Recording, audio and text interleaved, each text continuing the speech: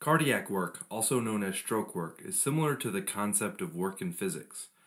In physics, work is defined as force times distance. Stroke work can be thought of as work performed by the left ventricle to eject a volume of blood, defined as stroke volume multiplied by mean aortic pressure. And here, stroke volume corresponds to distance, whereas mean aortic pressure corresponds to force. Stroke work is best represented by a pressure volume loop. Pressure volume loops are graphs, where the pressure inside the left ventricle is on the y-axis, and the volume on the left ventricle is on the x-axis.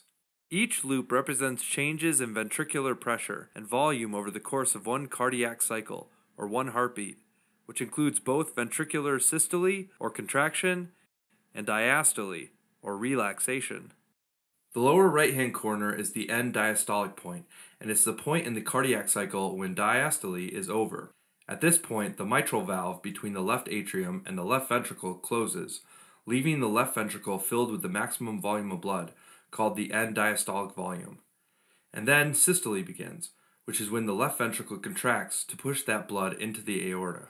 Ventricle contraction makes the pressure shoot up, but for a brief period of time, both the mitral and aortic valves are closed, so left ventricle volume doesn't change.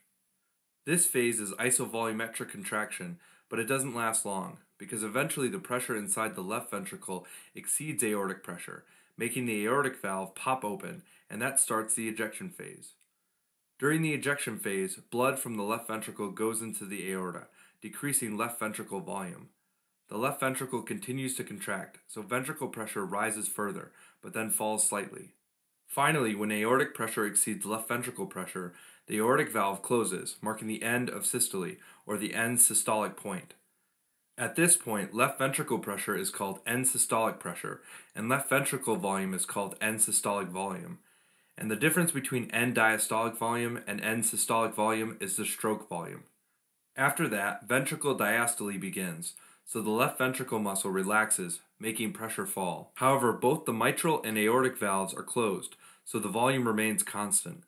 This phase is isovolumetric relaxation, and the atria fill with blood during this time. Eventually, the pressure in the left atrium exceeds that of the left ventricle, so the left mitral valve opens and blood flows into the left ventricle. As the left ventricle fills with blood, left ventricle volume rises back to its end diastolic volume, and the pressure increases only slightly. This relaxation phase continues until the mitral valve closes, letting the loop start all over again. All this happens during one heartbeat, and stroke work during one heartbeat is proportional to the area inside the loop.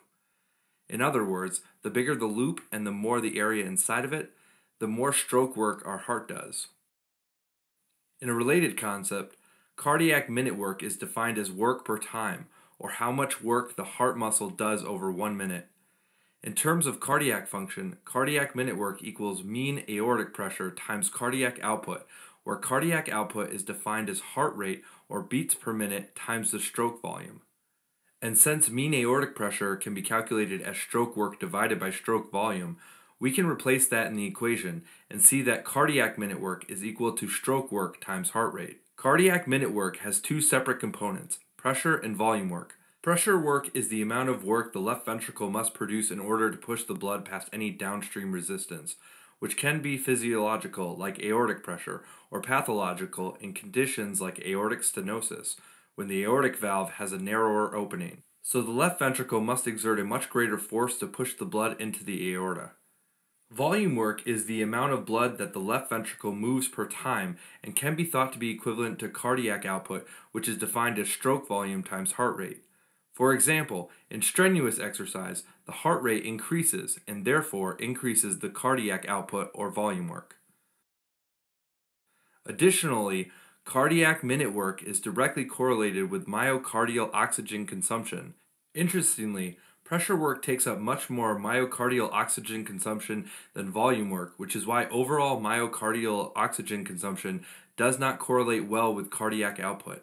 Looking at the aortic stenosis example again, the increase in pressure work greatly increases myocardial oxygen consumption, but less blood actually makes it past the narrowed aortic valve opening, so volume work decreases. It's also interesting to look at the difference between the two ventricles with regard to the pressure work they normally perform. So even though both ventricles pump the same amount of blood, the left ventricle has to overcome the mean aortic pressure of about 100 millimeters of mercury, while the left ventricle pressure needs to surpass pulmonary artery pressure, which is only 15 millimeters of mercury. So although the volume work of both ventricles is the same, the pressure work of the left ventricle is greatly increased. So normally, the left ventricle wall is thicker than the right ventricle wall because it performs more pressure work and therefore requires more oxygen. In pathological conditions like systemic hypertension, where the systemic vascular resistance is increased, aortic pressure is higher than normal, so the left ventricle must perform even more pressure work.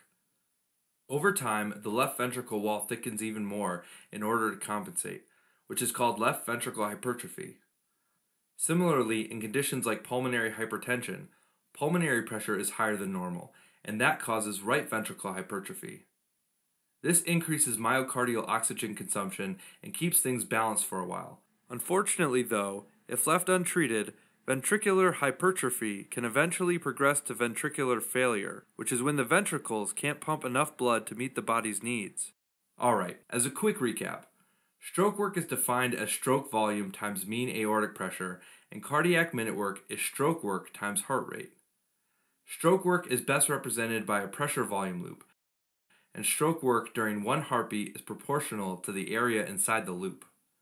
Cardiac minute work is directly correlated to myocardial oxygen consumption and can be divided into pressure work and volume work. Pressure work uses much more oxygen than volume work. In some conditions that increase ventricle pressure work, like systemic or pulmonary hypertension, the ventricles adapt by thickening their walls.